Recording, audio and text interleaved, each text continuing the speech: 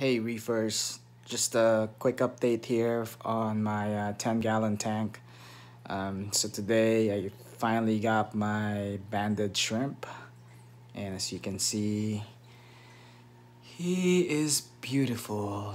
Trying to get him acclimated with the water temperature, and then later on I'm gonna do a drip.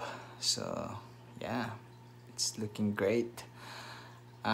Also, I'm in the process of moving my cleaner shrimp and my snails to this tank, so I'm doing a drip right now. As you can see, there they are,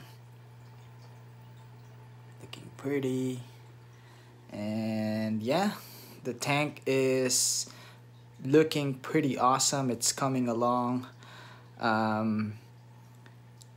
I think I'm going to move those two yellow-tailed damsels back to my 2.5 because they're just pretty aggressive. They were attacking this clownfish last night, and it's pretty sad. So I'm gonna move them back to my 2.5-gallon tank and just kind of leave them over there. Other than that, the tank looks phenomenal, so I'm pretty happy with this tank. I'm pretty happy with the setup right now. So yeah, if you guys have any questions, let me know.